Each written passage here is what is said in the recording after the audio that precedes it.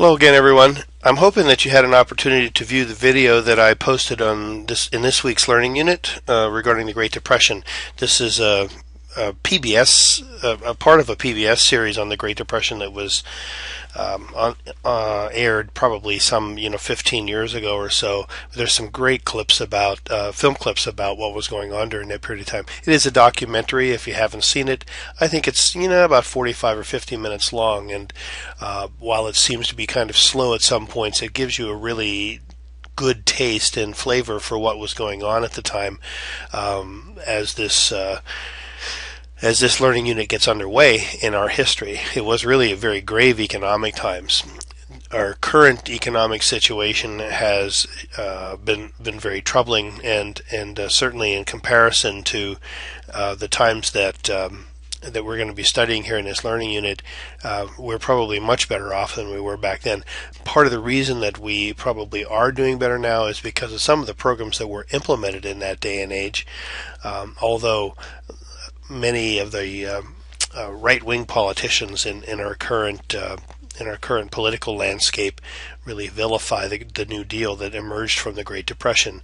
The New Deal was certainly the most important piece of social legislation in our history, and redefined the way federal government deals with social needs of its citizens. But we'll be talking more about that as we go along in this learning unit. At the beginning of this time period, Herbert Hoover had just been elected president in 1928.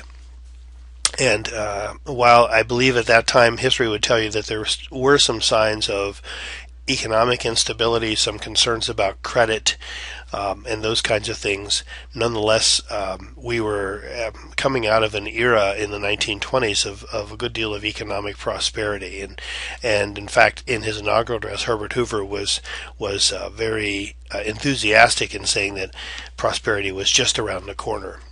Hoover, just as an aside, had an interesting history himself. History books show him as being an effective president, and also somebody who was very conservative, was a member of the Republican Party. In fact, I believe he was a member of the cabinet during the Wilson administration, at least Woodrow Wilson, who was a Democrat.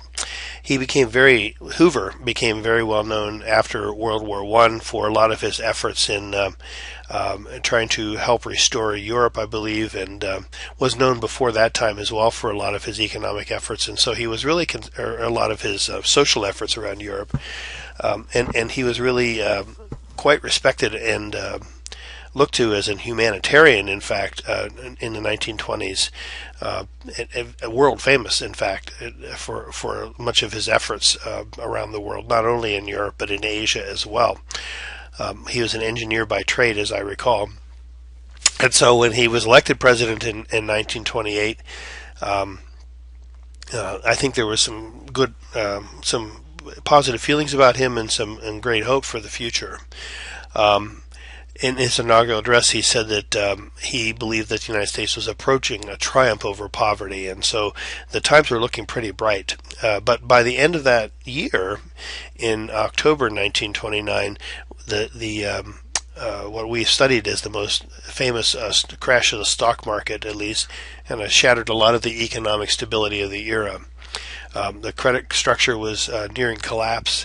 Unemployment had increased a great deal, and because of that, sales had fallen off, income falling, and production thus began to decrease, and it began this spiral of increased unemployment and further falling sales and more decreases in production as the private market system kind of responded to those economic pressures without any intervention by the government at all.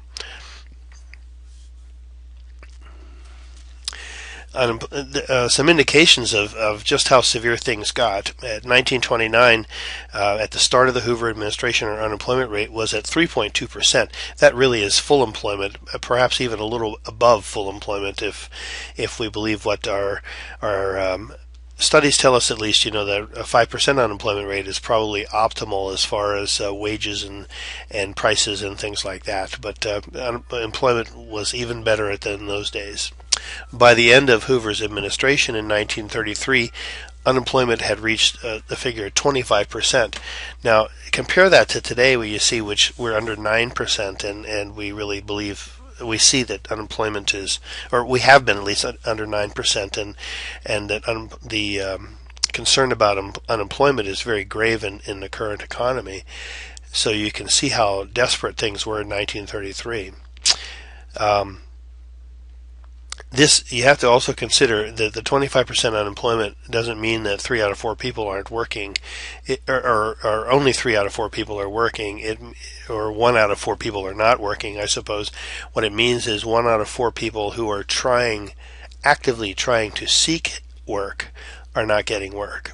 That's a big difference. These are people who are in the job market, who want to have a job, who are used to having work, who can't get a job. 1 out of 4 workers in those days were in that position. In addition to that, and I don't have the statistic in terms of what percentage, but a large number of individuals who were not counted in these statistics were people who were working at part-time jobs, who were what we would call underemployed. And so the situation was very grave in those days. It's also interesting to note that by 1943, which was halfway through the Second World War, our unemployment rate had fallen to 1.2%. A very dramatic change during those years. Some people believe that the New Deal programs had a lot to do with that. Others will tell you the war had a lot to do with it, reducing the unemployment rate. But this kind of shows you how employment really fluctuated a great deal during those 15 or 20 years that we're studying today. The Great Depression really forced the nation to recognize that poverty and unemployment could be the result of a malfunctioning of our society. People who had worked all their lives, people who had accumulated a fair amount of capital, were standing in bread lines, and there are stories of people committing suicide because of all the things they lost during this era. Certainly did open the eyes of a lot of people to recognize that there can be times when even the most independent and hard-working individual can fall upon hard times and not be able to take care of himself or herself. And so the Great Depression really, I believe, kind of forced the nation to confront the fact that poverty isn't necessarily just the result of individual failures. With the economic depression that was going on, in addition to this, throughout the South, which was still a largely agricultural economy, there was a drought, a very severe drought that lasted for quite a length of time. And this again is depicted in the video that you watched. So a lot of people move to the cities, and so that only increases the pressure upon the employment market in the cities, and unemployment goes up in those population centers. So there's a fair amount of social unrest going on during this period of time. You're beginning to see some strikes and demonstrations, even some riots at different times, and so the times were becoming very concerning.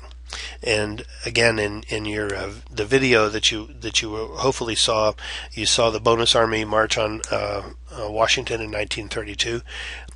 This is something we really don't much study about in our American history books, and if you've seen the video, you understand why. If not, please do watch the video, and you'll see a time in our history that well, we just kind of like to not talk about too much.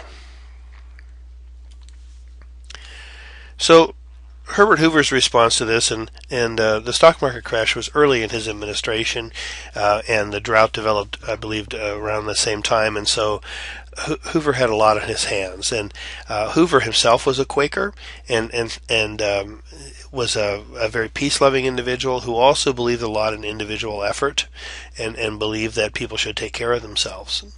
And so with this personal philosophy that he did very little to address the social welfare needs that were coming to him because of the economic problems of his time. He believed very much in a balanced federal budget. He believed in laissez-faire capitalism, that is, that the government should not intervene in the economic system, that the system should be allowed to correct itself as necessary. And he also believed in states' rights, and so he was not prone to involve the federal government in correcting the issues. He wasn't given to doing that. But finally, as things continued to worsen, Hoover's administration implemented what was called the Reconstruction Finance Corporation, and this was really during the last year of his administration. And the RFC provided for emergency financing for agriculture, commerce, and industry. You'll notice here that what is absent is any direct relief for individuals. This was not something that he believed the government should be involved in. So those needs of individuals and families were left to local and state governments and private charities. Hoover in particular was, in fact, I think he was sort of considered the patron saint of the American Red Cross, and he encouraged volunteer efforts in relieving the individual human problems that were arising because of this. And he believed that if the government was going to intervene, it should be on more of that macro level. So the video I'm referring to is a video segment from PBS's The Great Depression, and the particular segment of that that I'd like you to watch is The Road to Rock Bottom, and this web address is placed in the learning unit for the week, and so I encourage you to watch this. It's again, it's about 45 minutes long, and it's gives you a really good illustration of the times.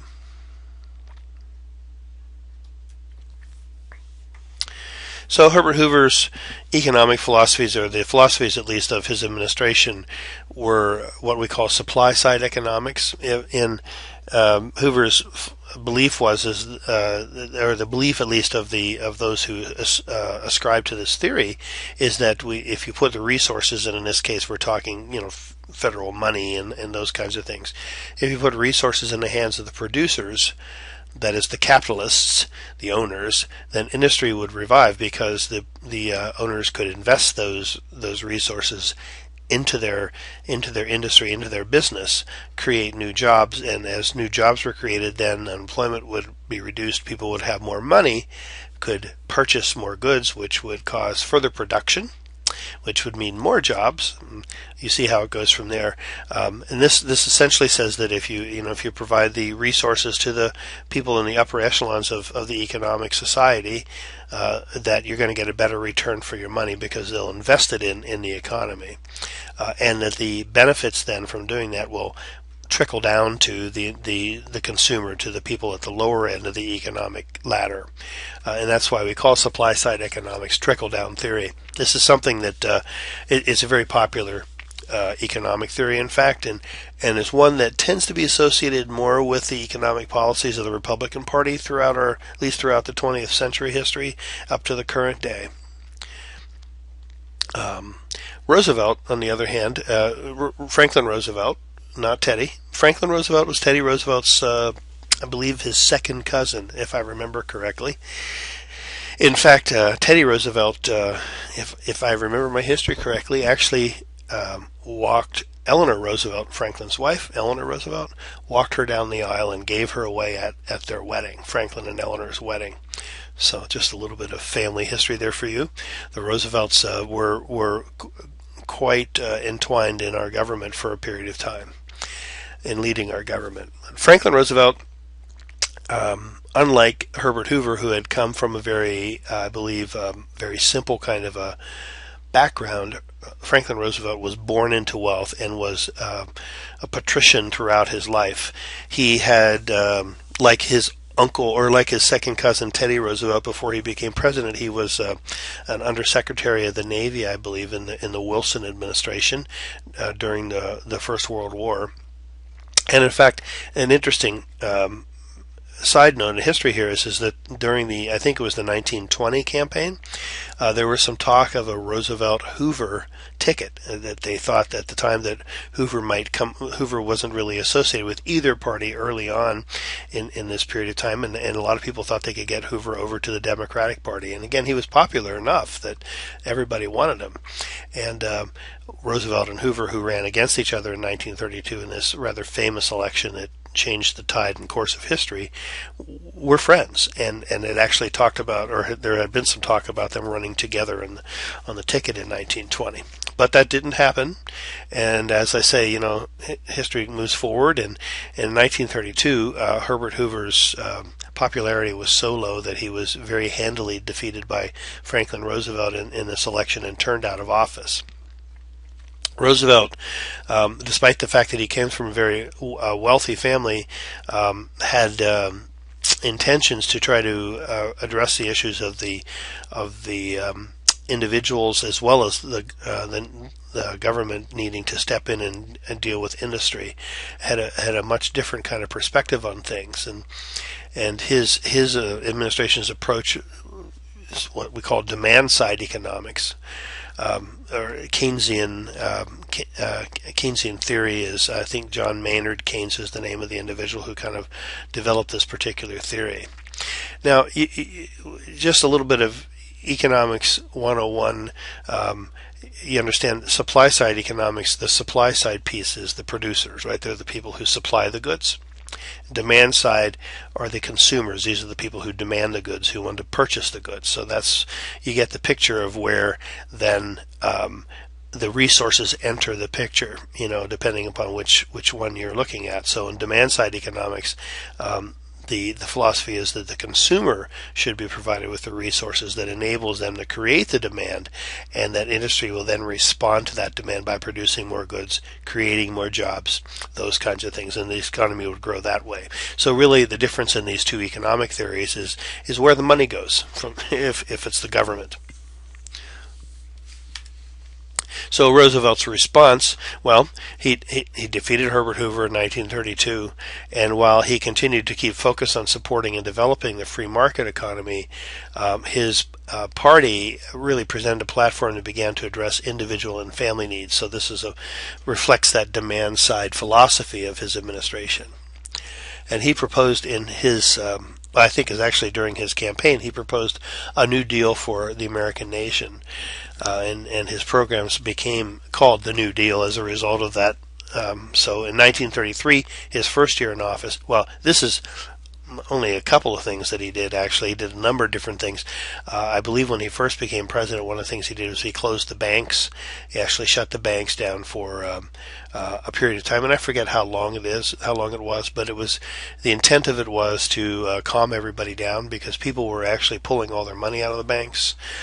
Because they were afraid that they'd lose their money if they didn't. And of course, if there isn't money in the banking system, if we're not putting our money in the banking system is in grave trouble as well, because there's no money there then to loan to people to start business and those kinds of things. And so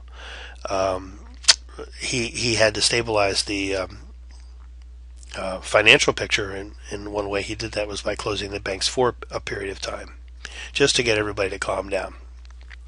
But as far as programming goes, his administration established two different programs. The Federal Emergency Relief Act, FERA, which was intended to provide direct relief to individuals. Now, this is a big change from the Hoover administration. Here, we are looking at a program that was going to provide direct relief to individuals with need. The other, the National Industrial Recovery Act, was intended to introduce federal control of work sites, and again, a lot of this had to do with ensuring that workers were not exploited, and that work sites were reasonable places for people to live. And there were a number of different reasons for that involved opening up jobs for individuals. And so on. We'll be touching on that more as this learning unit goes on. Now, keep in mind, FERA and NERA were the first two big economic interventions as far as the Roosevelt administration was concerned. And the intent was of the New Deal, they were referred to by historians at least as the 3 R's: relief, recovery, and reform. Relief for the unemployed and the poor, recovery of the economy to normal levels, and the reform of the financial system to prevent a repeat depression.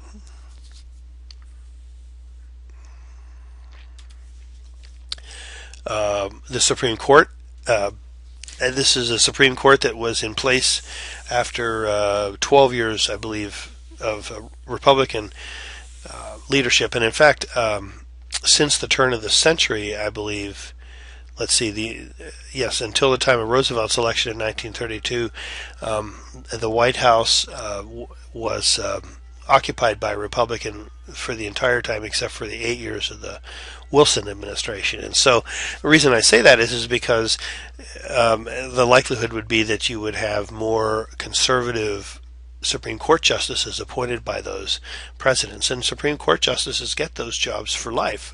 When they're appointed, they stay there until they die or retire at least. And so that's really something that I believe is one of the most important things that a president does is appointing Supreme Court justices, because this leaves the imprint of that president on the history of America for many years, long after the end of the president's administration. And so Roosevelt comes to power after many years of conservative leadership, and has to deal with a conservative Supreme Court which declared both FERA and NERA unconstitutional. And so it was necessary, even though these were important programs, it was necessary for the federal government, then Roosevelt administration, to go back and rework these programs to kind of fit more of the guidelines that the Supreme Court was looking for. And so FERA developed eventually into the Social Security Act of 1935, and the National Industrial Recovery Act evolved into what was called the WPA, the Works Progress Administration. More on these ahead.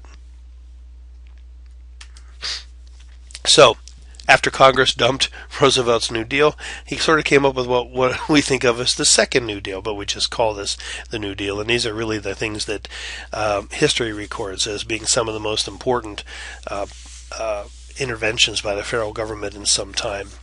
And if you look at this, you'll see. Well, let me just go through this list a little bit.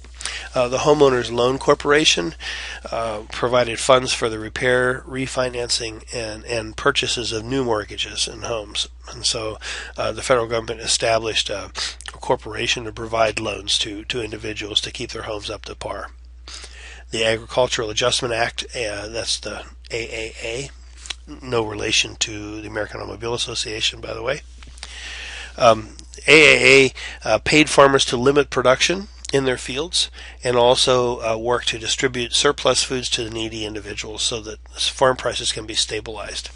If farmers produce too much food, and the better they get at fertilizing and the more they learn about and through science about growing and producing the the most efficient way of producing foods and things like this, the more food we're going to have, right? But if too much food gets out on the market, food prices are going to fall. That's what happens with the supply and demand theory, So at this time, one of the ways to help the farmer out, the federal government actually paid farmers to leave their fields what we call fallow, where they weren't producing any food at all, so that the prices of food could remain stable. And at the same time, when there was surplus foods, the government managed the distribution of those foods to needy individuals. That particular, and it's an entirely different program, but when we talk about the food stamp program today, they're not really stamps. I don't know that they ever were stamps, but in any event, that's a program of the U.S. Department of Agriculture. It's not a Health and Social Services program, and the intent of that is, among other things, is to distribute that. To make sure that the farmers continue to have a market out there, and so they put money in the hands of needy individuals so that they assure that food's purchased, and this is as much for the farmers as it is for the people who are using the food stamps. But in any event, that is not an outgrowth of the AAA, but it's a much similar philosophy. Federal Deposit Insurance Corporation, the FDIC, insured deposits made in banks. So this aided in helping people to have more confidence in the banking system, and that if they left their money there, which is what, as I mentioned earlier, was very important for them to do, that they knew the government would would insure their savings up to a certain point. And I don't know, the well, the FDIC is still there, and when you go to your banking window, a lot of times next to the teller you'll see a little insignia that says that your deposits are insured by the FDIC. It's still in place. The limits on how much they insure has gone up quite dramatically, and rest assured that the average American doesn't have to worry about having more money in his banking account than the FDIC will insure. And if you have that much money, I'd say spread it out among some other banks, or invest it, The National Youth Authority, NYA, their provided jobs for young Americans in school and college. Establishing a record, a history, and getting experience in his work in those young years is very, very important. And so NYA helped young people get on their feet in the labor market.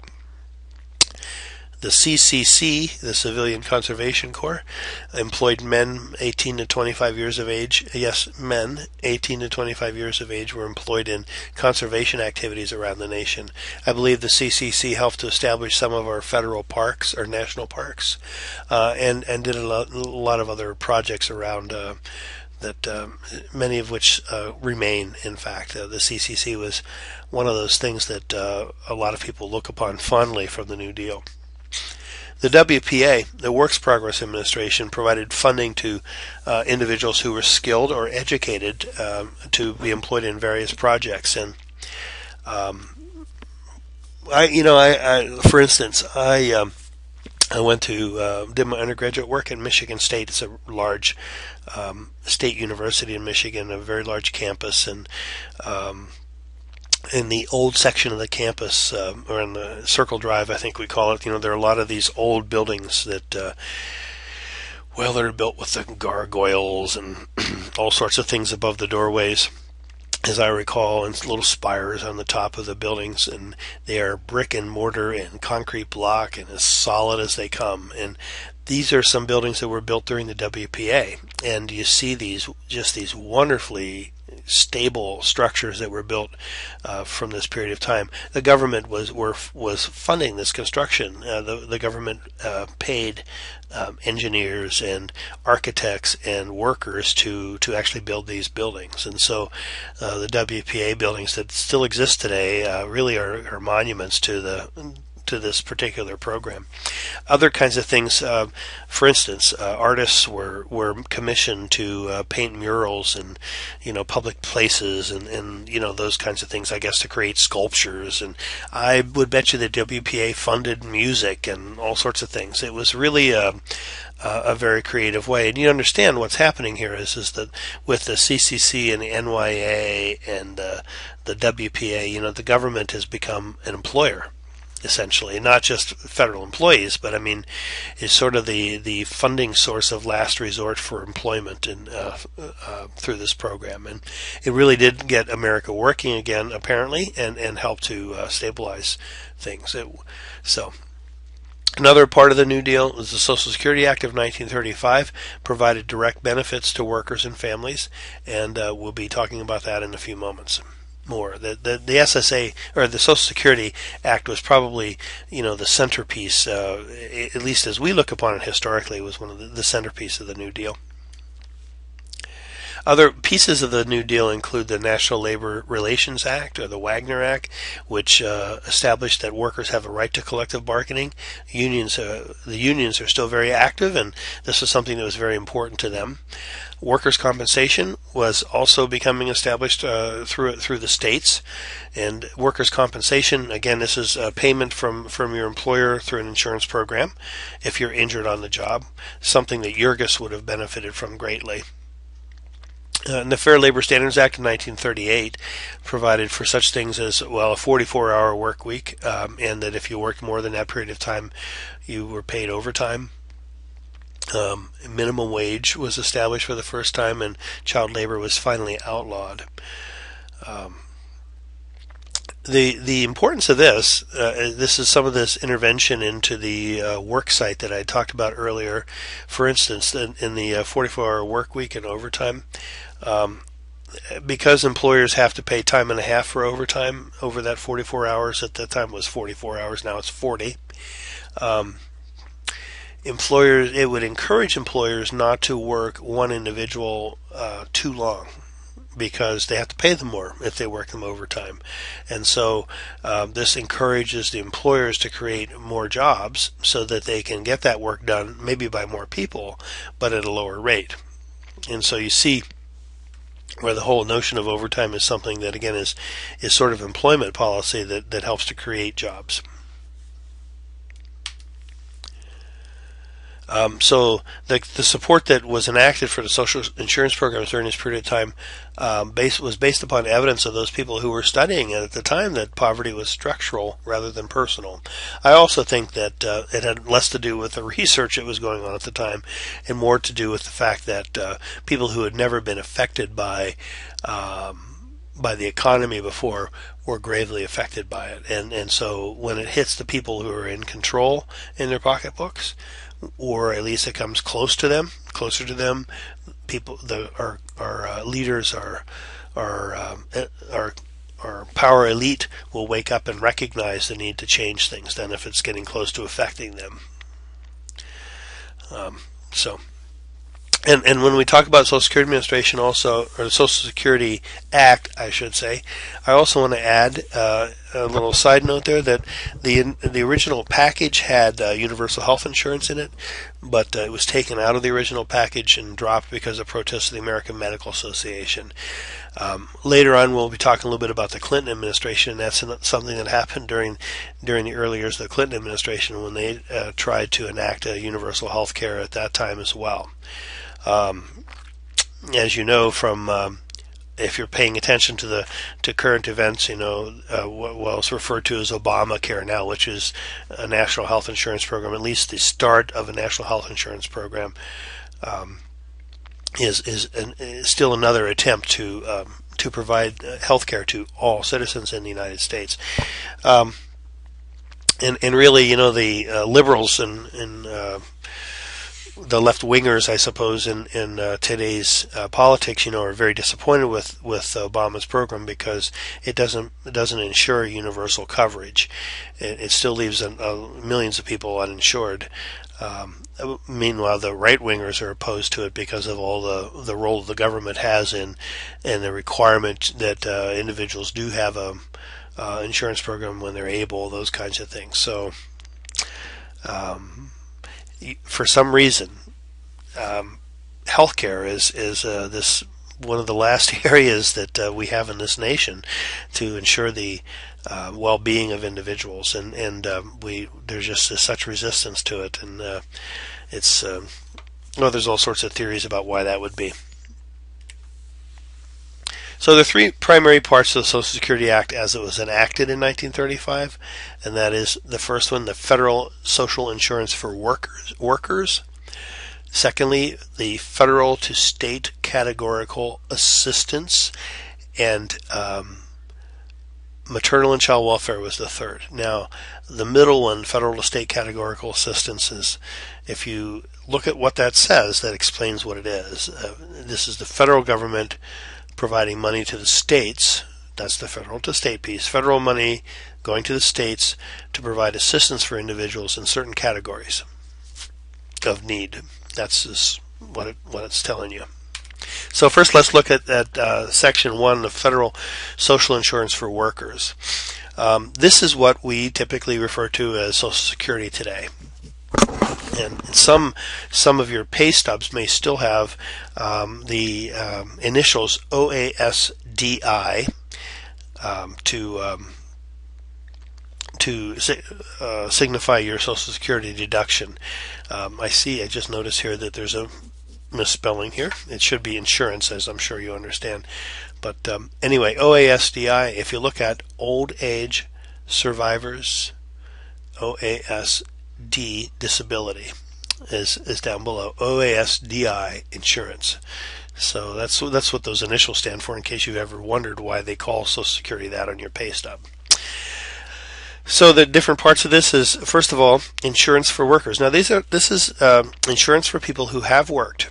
Now, there wasn't a Social Security fund, there wasn't a Social Security tax before this, but nowadays this is the fund that is your retirement fund, basically, through Social Security.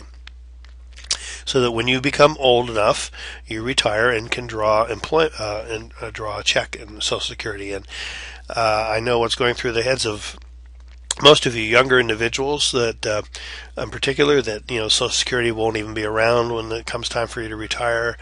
And I would just say to you, well, I'm much more optimistic than that. I think that Social Security is a political football. The federal government, while expressing a lot of concern in different times and different administrations about whether or not we can sustain the funding necessary to keep Social Security alive, through the next century, those kinds of things. The federal government keeps raiding the Social Security fund for other things, and the Social Security fund is supposed to be reserved specifically. Your tax money going into that is supposed to be reserved specifically for that fund, and generating interest and all sorts of things. But the federal government, through many administrations, has borrowed, so to speak, from that fund. It's one of the reasons that, as I understand it, it's one of the reasons why the fund has had some troubles fiscally. Look at the tax relief that was implemented during the first few years of the Obama administration. The way that the tax cut has been given to most of the workers is to reduce the amount of the contributions to the Social Security fund by 2%, while this tax cut is extended by Congress. And so, how serious can we be that the Social Security fund is in dire straits if in order to put some more money back in the pockets of workers, we cut their contributions to Social Security? It tells me that it can't be that bad. And so if Social Security itself isn't even there, some variation this is likely to continue now, because this is a part of what we expect of our government now. And I don't see that changing. This is one of these things that's sort of established now in our culture. The idea that workers who spend their entire life contributing to the system will have some financial security at the time that they no longer work. And that was the intent of the Social Security Act. Old age assurance was to provide a stable retirement fund. Survivor's insurance was added in 1939 to take care of the widows and children of workers who have died. And again, one of the things that reflects is the fact that, remember, in this era, wives weren't working as much as they are today. And so, if you remember the widow's pension from the Progressive era, this is sort of picking up on that from there. Disability was added in 1956. If you become disabled and can no longer work, and you pass certain medical examinations, then the Social Security Fund will pay a disability check to you. Social Security disability. 65, Medicare was added. This was health insurance for retirees and elderly individuals. Unemployment compensation was also another part of the Social Security Act, and it's something that continues today. It's provided for by in part by a tax that you pay, an employment tax employment security. It's called ESC, I believe, on your paycheck. So it's a tax you pay that pays into an insurance fund if you are laid off. You can apply for funds to help pull you through until you can get another job.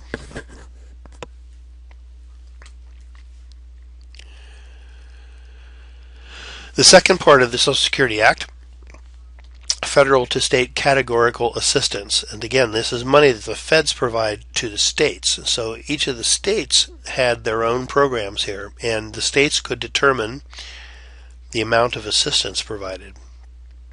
So there is a widely variant amount of money that was provided through these programs, depending upon what state you lived in. If you lived in the South, you didn't get much money in these programs. If you lived in the Northeast, you got more than other states.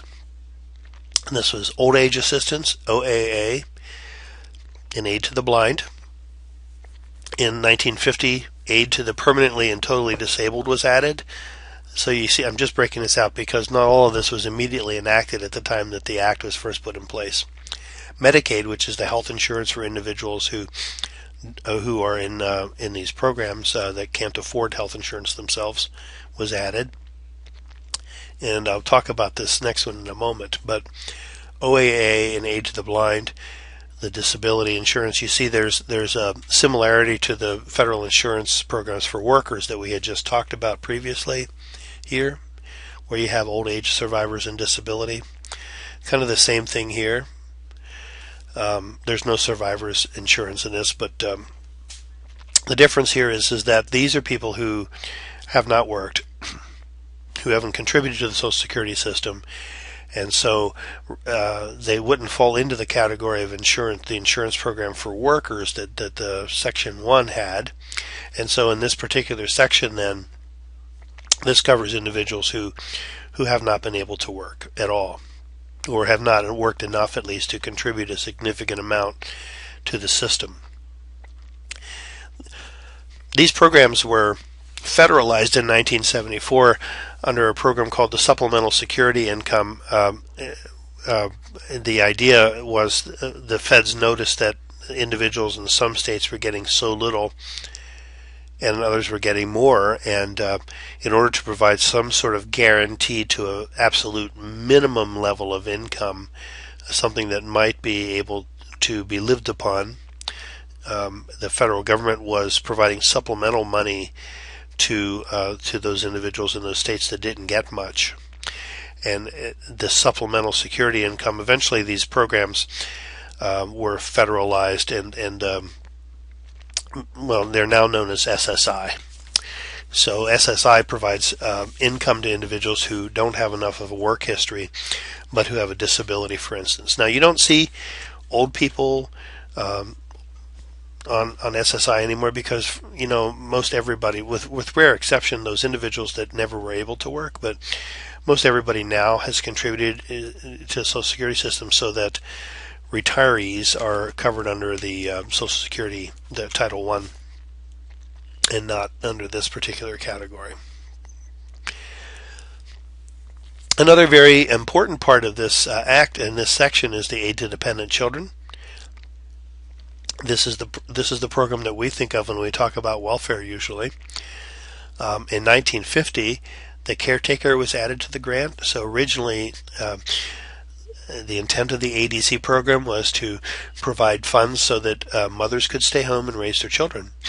And this is a very different time, you know, that in the 1930s, and our philosophies about what women did or should do. And particularly, mind you, in the era of the Great Depression, when we were trying to create jobs for adult men, because we believed that men were the primary wage earners of the home, one of the ways to do that is to get women out of the job market. And so this program would enable mothers to stay home to raise their children.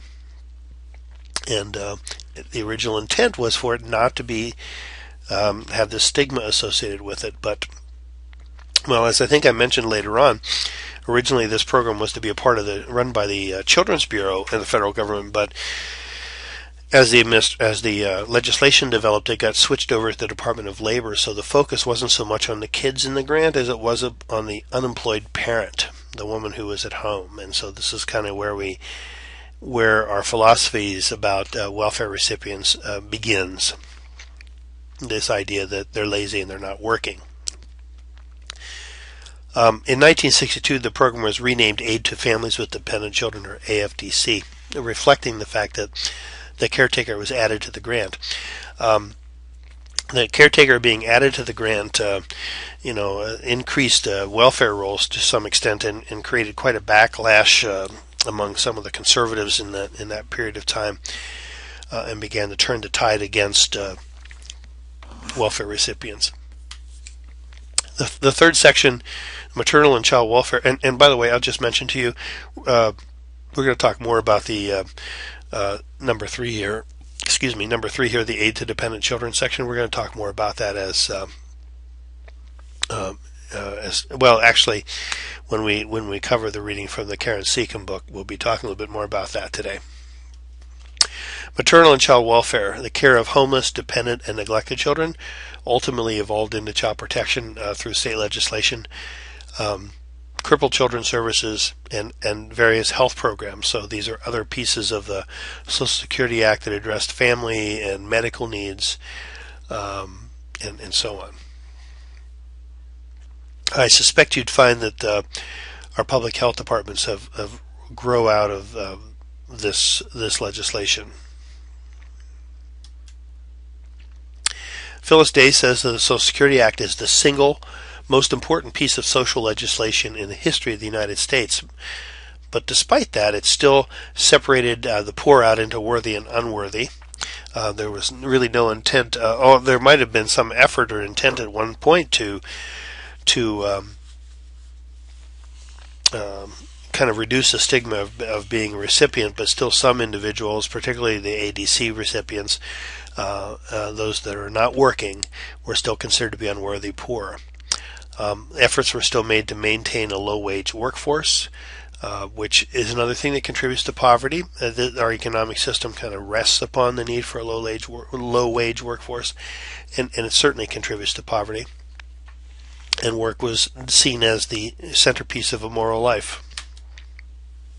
I'll talk a little bit about what happened with some of our groups during this era, for women in particular.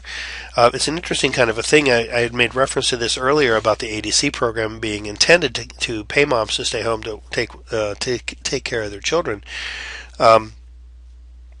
You read about women in the workplace in Jungle, and Ona's particular problems, and it was really a pretty hard time for women to be in the workforce, and some of the progressive era reforms, really kind of began to relieve some of the issues that women had in the workforce, but just got started on it. But as the Great Depression emerged, there was a need really to get make jobs available for adult males, the heads of the households, and so the child labor legislation, which was started in the progressive era, really was enacted and finalized in the New Deal.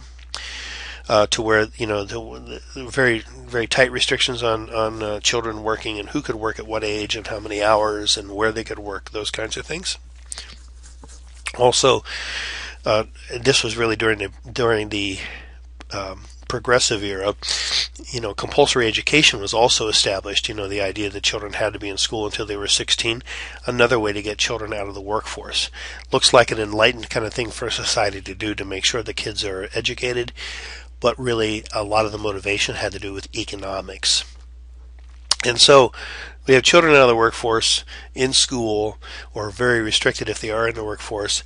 We got to get women out of the workforce as well. And so there are a lot of different things during the Depression then that were intended to push women out of the workforce and to make it easier for them to stay home. But when the war occurred, in the Second World War is what I'm talking about here, men were taken out of industry. Women were actively recruited to work in industry, and in fact there was some push that if women didn't want to work in industry, that they could be drafted like men. They could be drafted into working in the factories and things like that. That never really happened, but that was a proposal.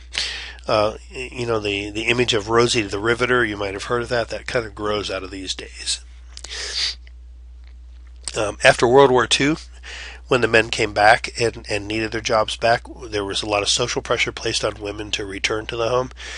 Freudian theory, really kind of the whole philosophy of Freudian theory, which is women that are out there competing in the world, for jobs in politics and things, had masculinity complexes, A lot of that just kind of reinforced the notion that women should stay at home. Working mothers were blamed for things like delinquency and even schizophrenia at that time. There were a lot of different things, a lot of pressure put on women to stay at home and in the kitchen.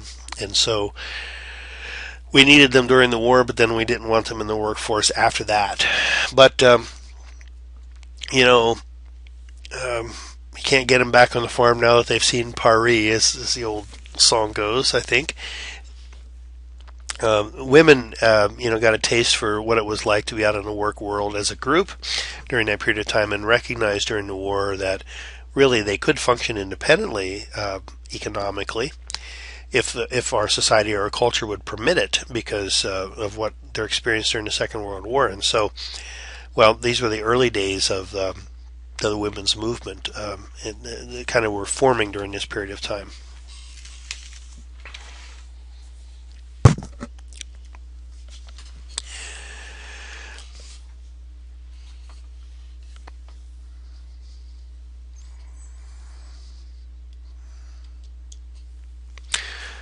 African Americans had a similar experience as women during this period of time, in that they also were employed at higher rates during the war and experienced more equal treatment. Like how we go, because we need them. And this really set the stage for the civil rights movement, which was to come. There was an increase in black activism during this period of time through various organizations like the Urban League and the NAACP. But nonetheless, this population remained the last hired and first fired. Even in war, they were maintained in segregated units. Harry Truman, I believe, integrated the units. We might touch on this in a future learning unit. In 1947, I believe, after the war, he integrated the units. And the interesting thing is the arguments against racially integrating fighting units in the Second World War is very similar to the arguments that we've had against gays in the military in the last 10 years. And the military was integrating their units ahead of the rest of society. And this is a theme that you'll see and that I'll mention from time to time, is that if you want to see where the nation is going, kind of take a look at what the federal government's doing in terms of, or the military is doing in terms of social activism, because that's probably where we're going. They racially integrated the units before the rest of the nation was doing integration, in the South at least. They were, women have become more actively involved in the military, as have women. Before, women were more actively involved in the labor force, and now as gays are, being more accepted in the military, at least officially speaking. And we're beginning to see legislation around the United States that is altering our perceptions of what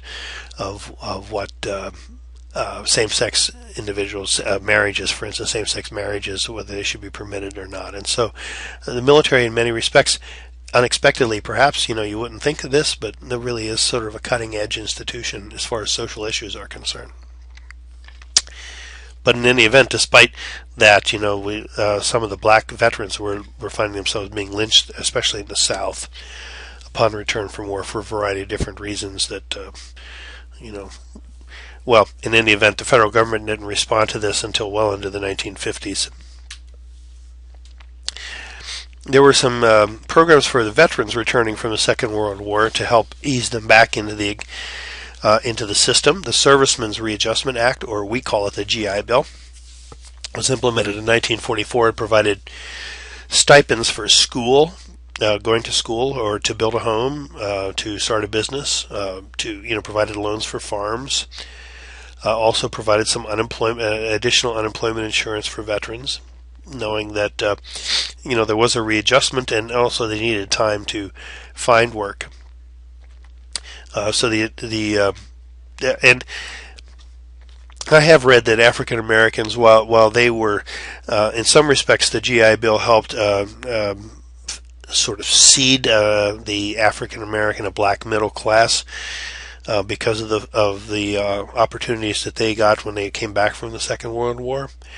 If you do more reading, you'll also find out that African Americans did not benefit to the same level that whites did in this program, and so that's something for more research for you if you're interested in this. But it wasn't an even-handed distribution of funds.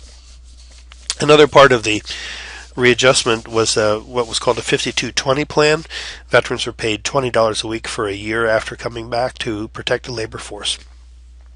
The idea was to give them time to get back into jobs, and to not force them to look for work immediately, and so the labor market could absorb their return much more easily. Excuse me.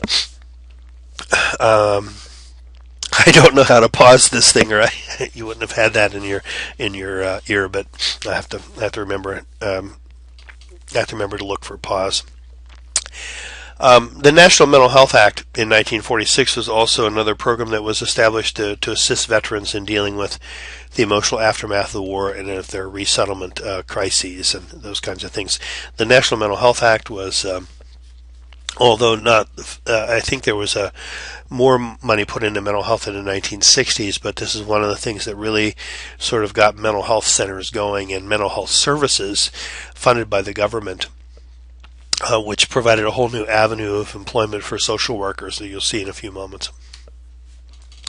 As far as labor goes, then we really touched on most of these earlier, but just to kind of mention it again for you, the National Labor Relations Act, which established the right to collective bargaining, and the Fair Labor Standards Act, which established things like the standard work week, the minimum wage, overtime, those kinds of things. Really set up a lot of improvement for labor during this period of time.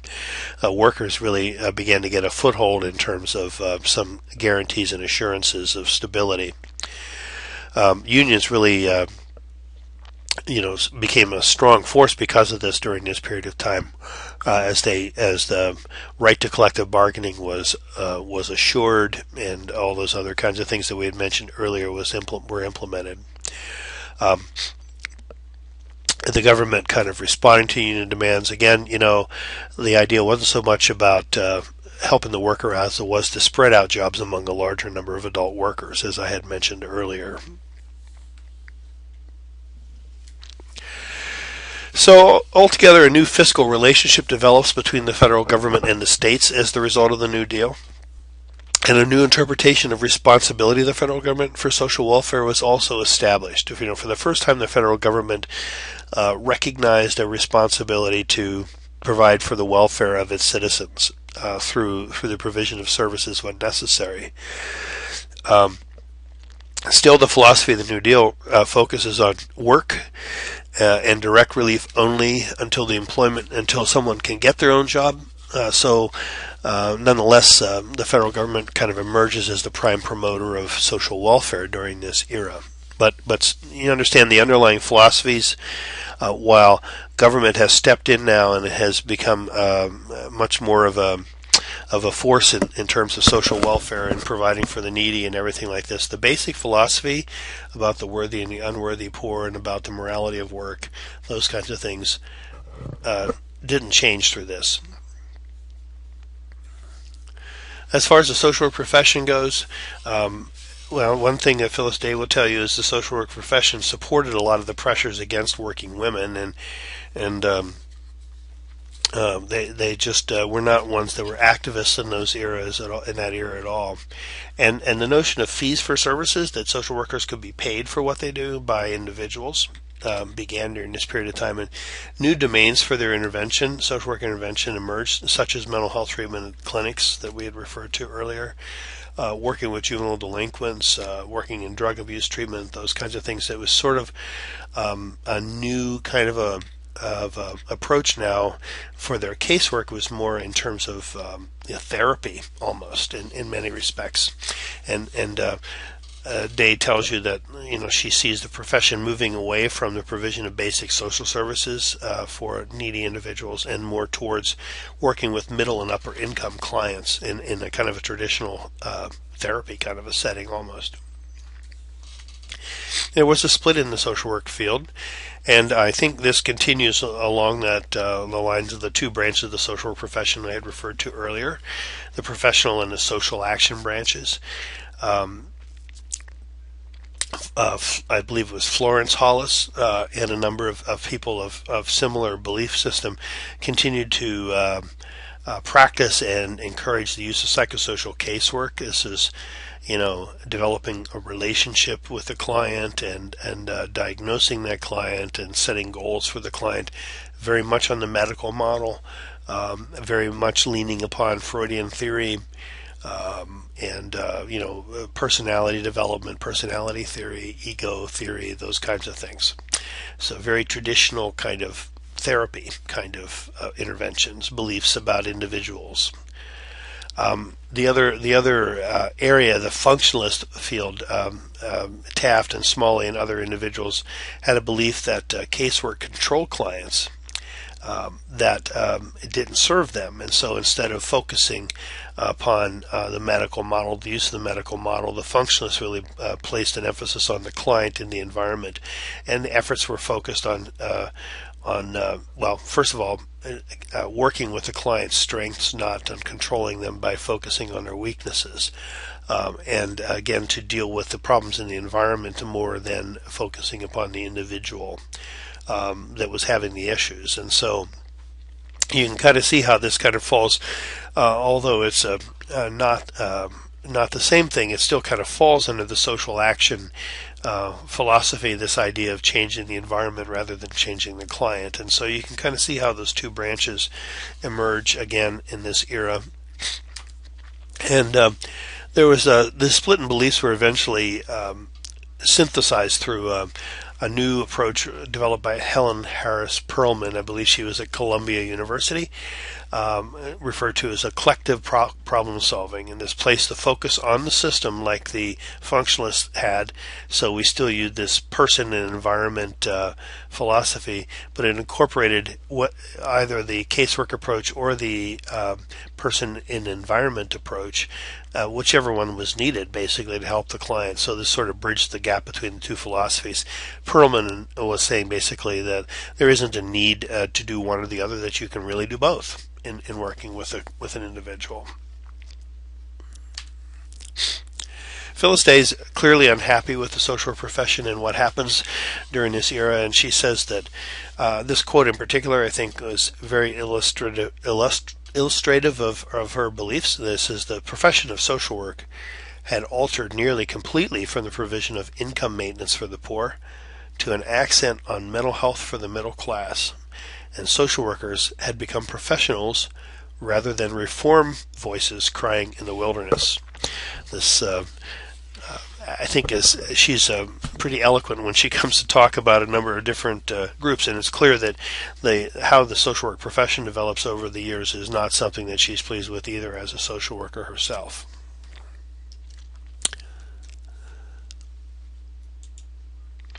Well, apparently, okay, there. You learn something new every day. Obviously, that concludes this presentation, and so with that, I'm going to close this out. You might look in the learning unit and see if there is another lecture. It will be much shorter to listen to. So thanks again for listening, and let me know if you have any questions. I hope this has been helpful for you.